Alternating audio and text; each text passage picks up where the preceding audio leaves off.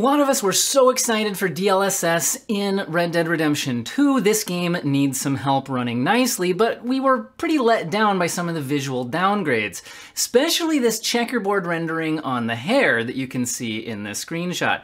Now, I also felt like there were some visual upgrades. Look at the jacket textures here. Is it just me, or does it look a little bit better with DLSS? But DLSS has some other drawbacks as well, including some image ghosting, things like that.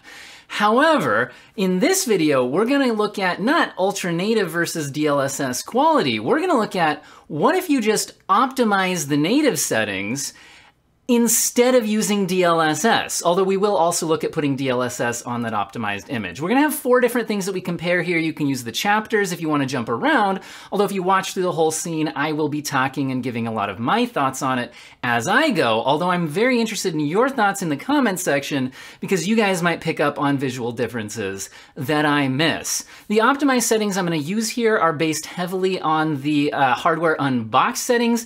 These are the settings that I actually use. I originally did them based on HardwareUnboxed's 2-part series on optimizing this game. I'll link those videos in my description somewhere. I think I may have changed 1 or 2 little things since then, but it's basically those. I'll give a screenshot of them maybe here in the conclusion or something. Anyway, let's get into the comparisons. Everything's done on an i5-9600K CPU, RTX 2070 GPU, 16 gigabytes of RAM, NVMe SSD, and we're running at 1440p. Let's roll. Okay, let's start by taking a quick look at Ultra DLSS quality versus Ultra Native. Again, look at the checkerboard rendering on the hair, although I think some things are improved. I think the pot in the background there looks shinier. I think the the textures on the jacket, as I mentioned before, look a little bit better. And as we step outside here, we'll start to see a wider difference in the frame rates if you look at the current frame rate here. So also though, look at the power lines as we start moving through the streets here. I think we're gonna see a little more shimmering and breaking up of the images, especially down this hallway. We'll see a little bit more on the DLSS settings than on native. We don't need to sit here dwelling on these differences as I have tested this out before, but figured we should start here again just to get this in our heads.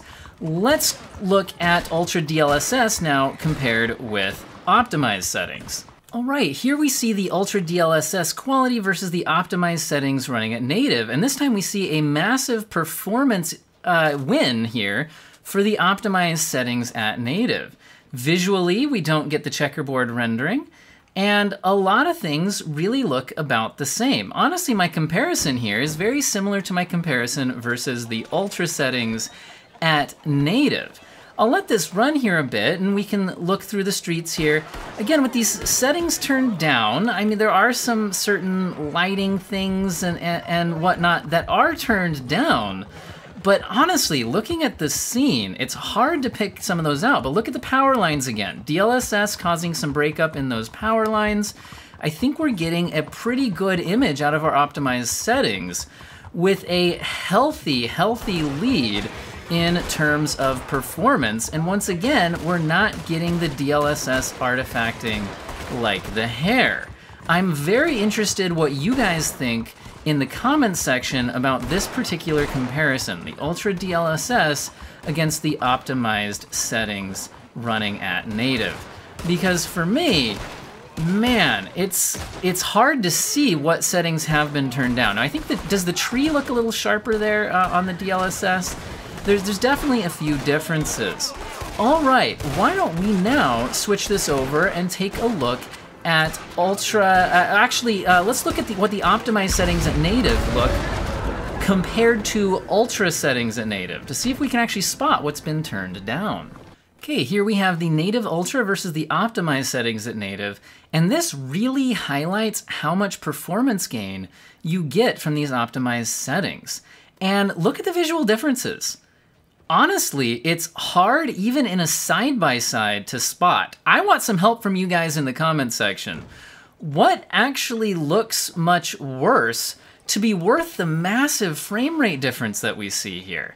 This is quite the frame rate difference between native ultra and optimized settings. It is huge. Huge performance difference, tiny difference in visual quality. All right, so as you can see, our optimized settings don't really destroy our image quality too much at all. We'll let this play just a little bit longer to see if we can really spot anything. Oh look, on native settings you get a white horse on the carriage. No, I'm just kidding. It's weird how this benchmark, I wish that they used exactly the same thing every time. There's always a few small differences between the benchmark runs. Okay, let's go ahead now and look at what if you turn DLSS on the optimized settings and compare it to just running the optimized settings at native. Okay, so how much can we push the frame rate? You can actually see by my GPU usage here that I'm getting a little bit more CPU bottlenecked due to the higher frame rates we're able to push with the optimized settings on DLSS quality. You can definitely still see the checkerboard rendering on the hair and all of that.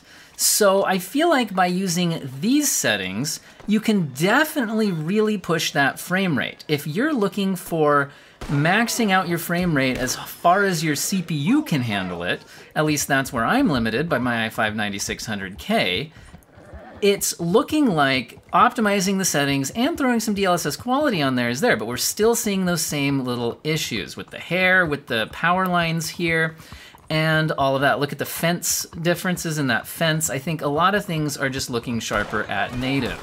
Overall, for me, on an RTX 2070 and playing the game at 1440p, even actually I really play at ultra wide, which is even more demanding, I've actually gone with the optimized settings at native. That's been my preference in the game. Even at ultra wide, I rarely dip below 60, and when I do, it stays in the mid-50s, and on a variable refresh rate monitor, it's been very playable for me.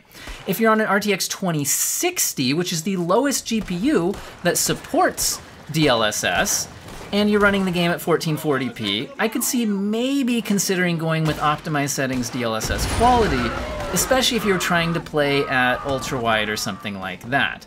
But even then, while I don't have a 2060 to test, I'd be curious if you would be able to just stick with the optimized settings without going to DLSS. Now, I could see you guys having a difference of opinion here. Like I said, there are even some little things that I think look sharper using DLSS. So again, let me know in the comments section, which of these settings would you go with? Or do you use a whole different set of optimized settings? As usual, thank you to my subscribers. Thank you especially to people who hit that join button to help fund the channel. And I hope you all have an excellent day.